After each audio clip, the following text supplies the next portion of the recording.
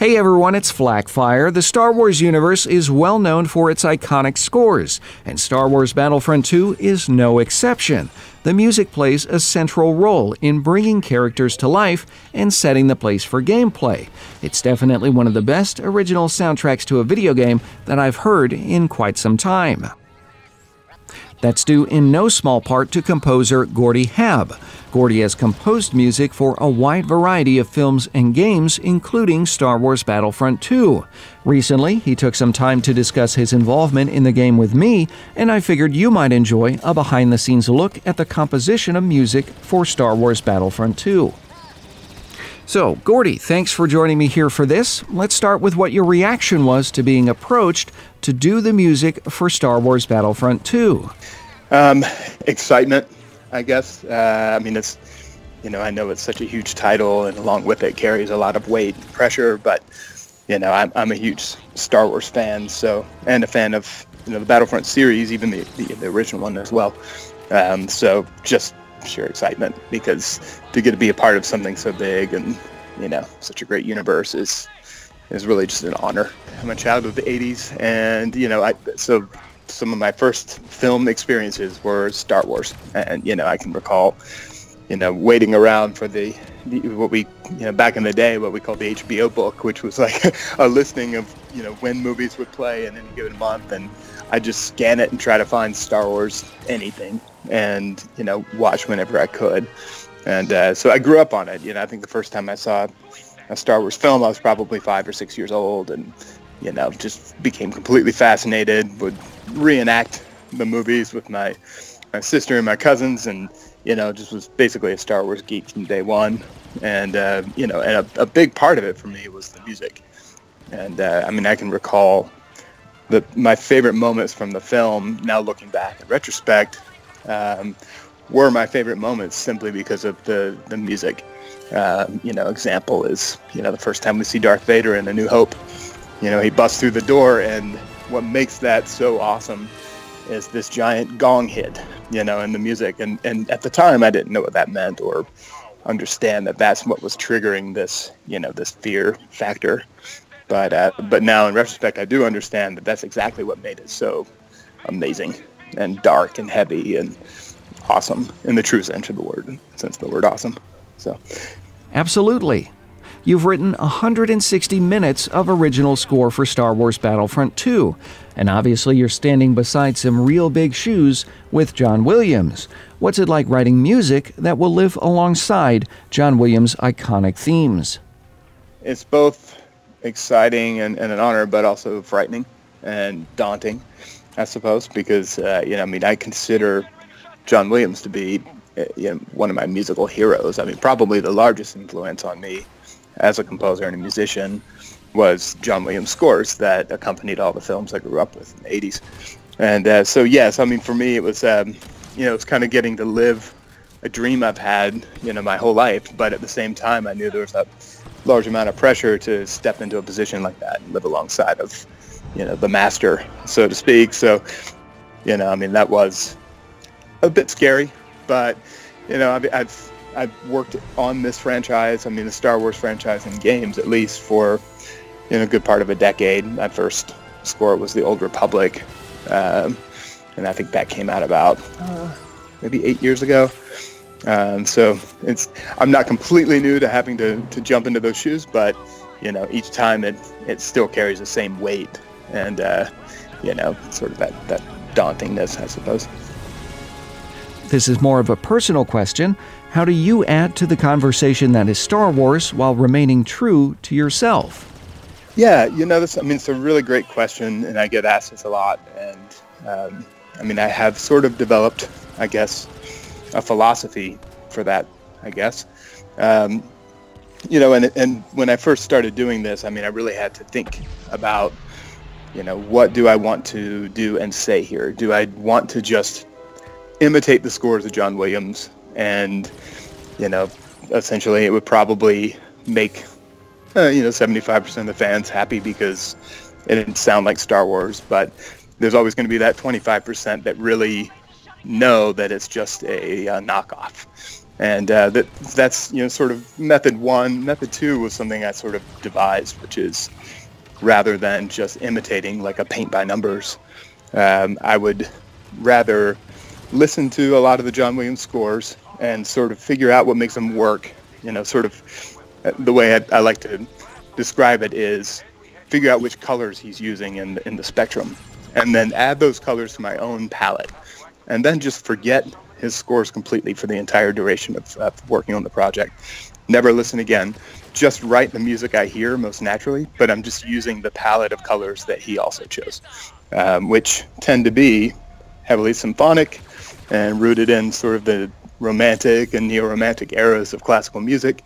I mean, you can hear his influences, and you know, I chose the same influences, so to speak. So it's rather than, you know, saying, oh, well, John's melody would do this, so I'm going to do that, but I'm going to change a couple of notes. You know, I wouldn't do that. I'd write my own melodies, but I'd orchestrate them in a way that John might orchestrate them, you know, using the same palette. We mentioned earlier that you've come up with a lot of music for Star Wars Battlefront II, but out of that, what is your favorite composition? Oh, man. Wow, that's a good question. I know the answer right away, and it's Iden Versio's main theme.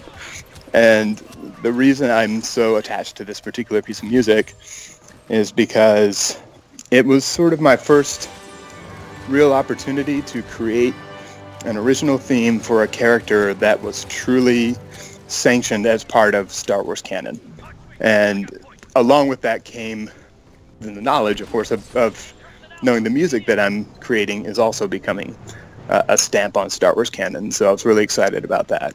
And, you know, I read all the scripts, and I had storyboards, and I had, you know, screen captures and concept art and that kind of thing to work with. So I really started to learn the character Iden and try to get behind that character and really understand what makes her who she is, and, you know, create something that fit her in the same way that, you know, John would have created the theme for Yoda or Leia or Darth Vader.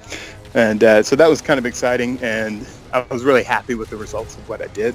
There was a lot of conversation and back and forth between myself and the developers to create a singable, memorable sort of hook, I guess, a theme hook for Iden that could also be translated quite easily to many different styles, so that, you know, it could, yeah, I think essentially by the time it was all done, I mean, this is what amounts to probably a 20-second long melody is reiterated in about 40 minutes worth of music in the game. So I really expanded on this theme, and I think that's my favorite aspect of it. Awesome. Although you just spoke at length about Iden's theme, and the answer might contain some story spoilers, can you expand a bit on how her character inspired that composition?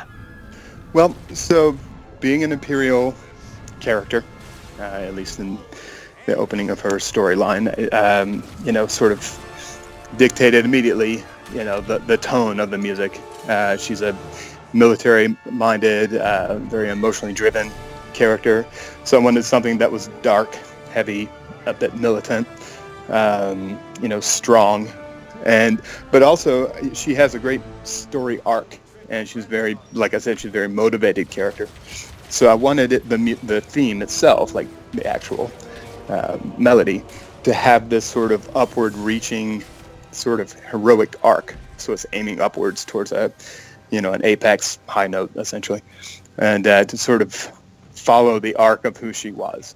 And that also lent itself well to, you know, leading into, you know, some of the more dramatic and emotional moments around Iden. And it helped me to sort of follow the larger arc of her story throughout the campaign, and really create something, I think, that leads, it feels like it's going somewhere and aiming towards a peak. Excellent. So finally, last question here. Is there anything you'd like people to know regarding your work on Star Wars Battlefront II? Are there any music-related Easter eggs? Yeah, I mean, you know, there's one thing that I haven't spoken about in any interviews, and somewhat purposely, because, you know, I didn't want to, in advance of the release of the game, spoil any storylines, that kind of thing. But, you know, there's another character theme. I mean, actually, there's quite a few character themes in the game, particularly the campaign. but there's one in particular that I'm really happy with, and that is Garrick Versio's theme. Now, this is Aiden's father, and he's also a very, strong, bold character. I mean, he's, an Imperial character as well. And just because of his character being so strong and sort of rooted in his ways and his thinking, where Aiden is very dynamic, so to speak, and, it's this always upward-reaching kind of thing, particularly in the music. And for Garrick, it's the theme that I wrote for him is almost an exact mirror image of Aiden's theme. If you actually were to listen to them side by side, you'd hear that Aiden's theme is moving upward, similar rhythm, similar, sort of pitch choices, and his is almost a mirror image of it coming down. And I thought that was kind of a cool way to sort of show that, this moving downward is kind of feels like it's anchoring. And I thought it was, a good way to show that he's very anchored and settled in his ways. And, the upward-reaching melodic figure for Aiden is definitely more a way of saying, hey, we're going somewhere with this story. So it's something I thought was kind of cool, and it's subtle and probably a bit more subliminal, but, a cool way to sort of tie the two together like a family lineage, but also kind of show what their characters really are about. Very cool. That's some really neat insight, and as soon as I track down Garrick Versio's theme, I'm going to have to listen to that comparison. And Gordy, I appreciate you taking the time to talk to me about your work in Star Wars Battlefront II. Cool. That's great. Thanks. I really appreciate it. For those of you watching the video, Gordy says future DLC for Star Wars Battlefront II will contain more new music, so if you enjoyed his work in the game, hopefully you're excited to hear that there's more on the way. If you enjoyed this video, please let me know with a like and a comment in the video description.